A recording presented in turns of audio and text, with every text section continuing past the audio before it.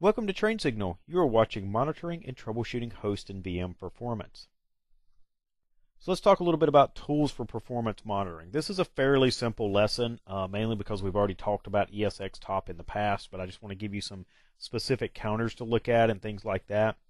So we'll start with ESXtop, RESXtop, the remote version like we've talked about, and then we'll look at vCenter performance charts, which a lot of people are already familiar with.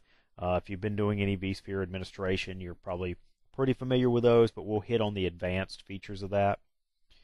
They do sometimes show similar information, sometimes in a different format. So whereas one may show a percentage, vCenter will often show a total count. Like sometimes on errors, ESXtop will say, here's an error percentage for network transmits.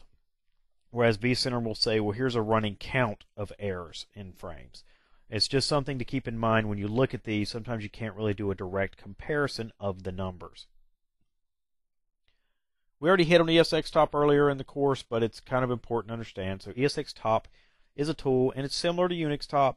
And by similar, I mean, they have the same look and feel and some of the same information. It's used to monitor performance metrics. A lot of times we'll do it in real time. So that's how we'll do it in the lab in a minute.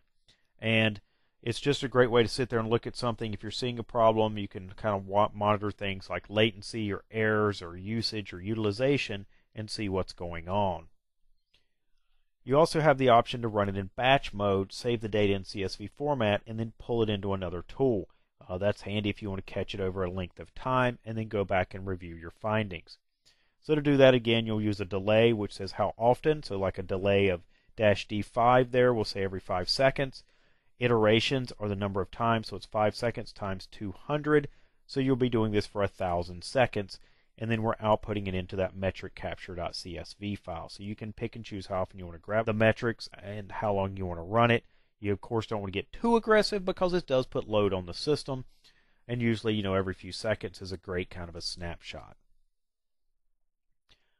And again, we talked about these. Some common tools are Windows Perfmon, Microsoft Excel. You can import CSV files straight in, and then the ESXplot tool. Latest version of ESXplot is available there. So let's take a look at a couple of common metrics. One is percent ready. This is a percent of time a VM is waiting to be scheduled. This is a common one. So, for example, first of all, this is what happens if a VM is sitting there. It's ready to have a thread, executed on a processor, a physical processor, and it can't because the vSphere scheduler says, hold on, I got other stuff going on. I'll get to you in just a split second. Often we'll see this with VMs with multiple vCPUs because it's trying to schedule them as close as it can on the same CPUs that it has before for cache locality and things like that, and it's having issues scheduling it. So it's often due to the overuse of vCPUs. If you need the vCPUs, great, but if you don't, you're causing scheduling issues and you'll hit high ready time. So now to my little anecdote. I had a good friend, brought me in to look at their dev test environment, and they were having terrible performance. So they were running really high consolidation ratios because these servers had 1 terabyte of RAM each in them. There were a couple of them. And they were running about 200 to 300 VMs per host. Not unheard of, that's a lot, but it's not unheard of. But their performance was bad. You look at the CPU use, and it wasn't terrible. These were, I think, 40 core servers, 4 by 10 cores. And so it's a lot of cores. So you're looking at it, and the CPU use isn't terrible, but their ready time was crazy. It was like 20 to 30%. So 20 to 30% of the time when a VM was ready to have a thread executed, it couldn't. So they were getting just abysmal performance. I want to see ready time under 10%. I really want to see it under 5%. But under 10 is pretty acceptable to most people. But if you want your best performance, you really want it under 5. So keep that under that. Percent CSTP. This is excessive use of virtual SMP, which is calling co-scheduling problems. It's saying, look, it's having to do switches, it's having to do multiple vCPUs, it's having to do scheduling. You want to see this under 3%. Just something as kind of a good rule here. Then you have percent system, percent of time spent by system on behalf of the world, or basically the VM, usually caused by high I/O. Basically, the system is having to do a bunch of background stuff, a bunch of interrupts, and it's taking up and chewing up a lot of time. So you want to see this under 20%. If this is more, again, it's usually caused by, for some reason, high I/O, and there's a lot of CPU work being done to move that data around in and out. Not a lot you can do, but at least take a look at it. Make sure you need to do that I/O. Make sure the I/O is being done efficiently. The right drivers, the right devices for the guests, good NICs and HBAs in the servers, things like that. And then the last one, %MLMTD. vCPU is ready to run on CPU, but was artificially limited. Basically, you've got a CPU limit. So I really want to see this at 0. I'm not I won't say I'm not a big fan of CPU limits. Just use them sparingly. And if you see this above 0, it usually means that you've got a limit that you may have forgotten about or someone else set. So take a look and dig into that. Some common memory metrics. First, memory control SZ. Basically, the balloon driver in the VM is being used to reclaim memory. So if you see this 1 or higher, it means ballooning is going on. Your memory is being constrained. Some ballooning is fine, but if it's a chronic issue or causing performance, it at least gives you a place to look and say, go look at memory. The next one, SWCUR, is host is swapping memory to disk at some point. This is kind of like a running total. Anytime a host swaps to disk, it's bad. Your performance goes through the floor. It's not as efficient as a guest swapping, like Windows swapping or Linux swapping. At least the guest knows what he's swapping. He knows its memory he's probably not going to need. When VMware does it or Vsphere does it, it's just swapping, and it doesn't have that level of understanding, so your performance just goes to the floor. Then you have swap read and swap write, which means it's actively swapping to disk, either reading or writing. Again, bad, bad, bad. Cache USD says host has compressed memory at some point. I want to see this at 0. If you remember, we do transparent page sharing, we do ballooning, we do compression of memory, and then we swap. So compression is that last stand before we start swapping to disk. So you really want that to be 0. Zip per second is basically host is compressing memory right now and about to start swapping. So again, you want that at 0. Unzip per second is saying the host is accessing compressed memory, so it's uncompressing it. So if it's above 0, that means at some point that it compressed it, and now it's uncompressing it, so again, it's moving memory in and out. That takes CPU, and we're right on the brink of swapping to disk. And then N%L, which is talking about local NUMA access. So percent of time that memory access is local. So remember NUMA, it lets us access memory directly from the CPU. If it's not local, we have to go through another CPU to get to the memory. That adds latency. At least, a threshold you're looking at is 80% of the time you want this to be local. So if it's less than that, if this is 60, 50, 30, 20, it means there's some issues. You want to look at how your VMs are configured. You want to look at your memory config in the server, and you want to see if you can tweak this to make this work a little bit better.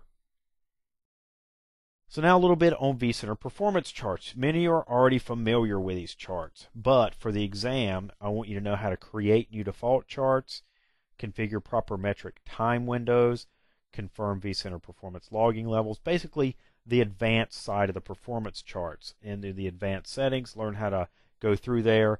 I highly suggest you spend a few minutes at some point going through host and VM performance charts, looking at the advanced, looking at the different subgroups, seeing what your options are. And the reason being is if you get a question on that, I don't want you to have to go through and start digging and remembering where these things are.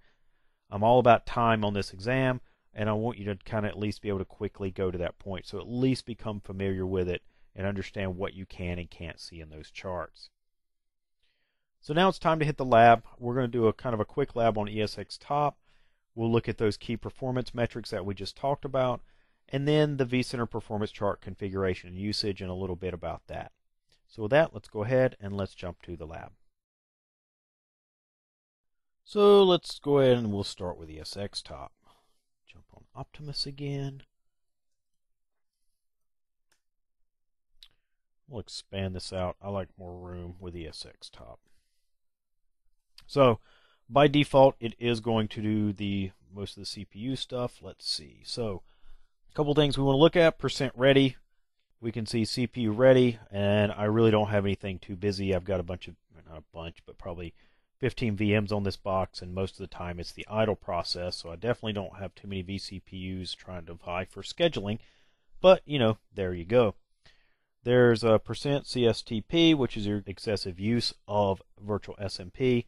Again, that's all zeros, nice and happy. Let's see, %system here. We talked a minute ago. There it is. That I wanted to see this somewhere under 20% of time spent on services, usually high I/O. I don't have anything that high I/O. Let's see, the only one that's up here is my Untangle VM, and it's at 0.33, and that's my network firewall, so it is doing some I/O, but obviously it's less than 0.5%, so I wouldn't really call that anything to worry about. And then let's see, anything artificially limited, MLM, here it is. I don't have any artificial CPU limits, so that's all zero. My lab's fairly boring, but at least shows you where the things are at. So let's hit M and switch to memory and see what we can find. So here, let's see, memory, let's see, ballooning, Control SZ. May have to do some fields there. Yep, J is that field, so hit enter. Control SZ is right about here. There we go. And again, 0. I don't have any memory ballooning. Not too much overcommit on memory there. Let's see. Swapping, SWCUR here. We have swapped some. So we can see that a little bit in the past, but nothing too much. Same here. Some swapping. Let's see. Anything currently swapping, SWR. Let's do my fields. Well, I guess I've already got them. I need to do the correct order, so uppercase moves it left. I'll move those over a bit. Swap, swap, swap. Memory control. There we go. Move these over a little bit. Swap read, swap write. Nothing actively swapping right now that I see, so no problems there. Cache. Again, let's take a look at my field order. Hit O. And let's see, where's that going to be? Memory allocations, not NUMA stats.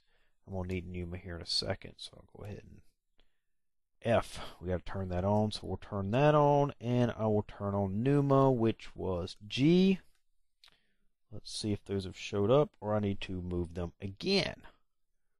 Let's see, I need to move them again. So O for order, memory compression, move this way back, and zip and unzip. Let's see, right here, all zeros, so we're not actively doing anything. Cache, oh, there it is. I was like, I knew I forgot one. Right here, a little bit of compression.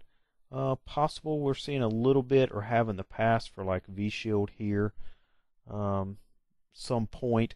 I have put some of these hosts in maintenance mode, move stuff around. So again, it's a running total, but my zip and unzip per second shows it's not doing anything right now. And then NUMA access. Let's see, that's not here. So go back for O for order. NUMA is G, so let me move him to the left again. And let's see, zip, zip, zip. N%L, nothing going on there. Actually, these are single socket systems, so obviously everything is local, but you would normally see that here under N and L. So hopefully that was as fascinating for you as it is to normally look through ESXtop. But one thing to keep in mind, and we talked about this in the other lesson, O is your order, F is your field enable. As you can see, I unfortunately have to do these recordings at 1024 by 768. Normally I have a much higher resolution screen so I can fit more on it, but if you're like me and shuffling, keep the O and the F commands in mind. So let me quit out of this. And now let's see. There's my pointer. And we'll go to vCenter. So we'll go to host and clusters. Couple things here. First of all, administration, vCenter server settings. Statistics, keep in mind what your statistics settings are, what kind of information you want to retain, and make sure and make use of your database sizing tool. Normally I have 3 hosts, but one of them is having a boot issue. I don't have anywhere near that many, so we'll say 30. So at my current settings, I'm at less than a gig. But you can go through and set these like the 5-minute interval duration.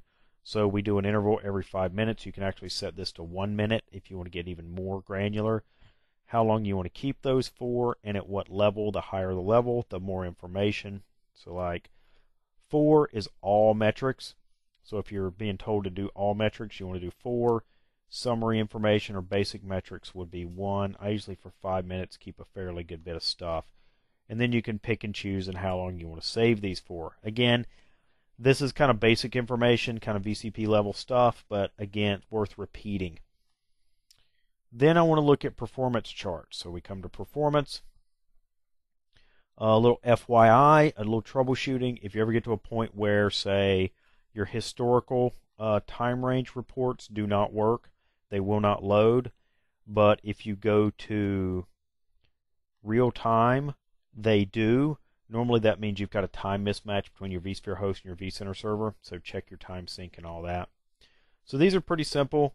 You can view this. You can view virtual machines on the host. You can go to different virtual machines like my domain controller. Again, performance. And it shows you what you need to know. And these are good overview charts. What I'm more worried about for the exam are things like the advanced charts. So you click advanced, and it has some pre-built stuff here. You can go over here and switch to certain types for things like disk, network, memory. And then you can click chart options. So some of the information in here will be different depending on if it's a host or a VM. So that's why I said go through here and look at this.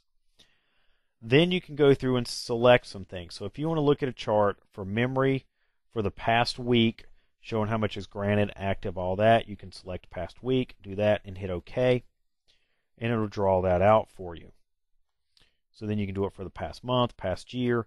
You can do custom, which says show me the last hour, the last day, week, month, the last 3 months if you have the data, things like that. Or if you have the data, you can do a specific date range right here. So if you want to see stats from a different date range. If you get something you like, for example, I don't know, let's see, custom on CPU usage for the last month, and you're like, this is a chart that I use fairly often, you can save it. So you can go right here and say save chart settings, CPU last month. And it will save it here. You can even tell it to always load this at startup instead of the default. To get this, and we hit OK. And it'll show you that. So it shows it's custom CPU, and it gives you what you want over the last, I believe it said month. That's CPU use on this VM over the last month. If you want to delete these, like you created one and want to delete it, do Manage Chart Settings, pick that one, and hit Delete. So again, come in here and get used to these things, see what you can look at, see what you can see. Also, some things are different real time versus custom or past whatever. Take a look at those, see what you need to do here for selection, get used to these, and save your settings and understand how to make these the default. So not a lot to know about performance charts or pulling information up, but it's important to know exactly how to get there and get there fairly quickly. So that's it for the lab. Let's go back to the slides. And that's it for the lesson. So not a real deep lesson, but it's important to understand. This is, again, one of these lessons that are kind of quick hits. Make sure you understand the specified task. Make sure you know where to go for the information and how to get it quickly. Stuff that I want you to be able to do very fast during the exam. So that's it for this one. I look forward again to seeing you on the next lesson.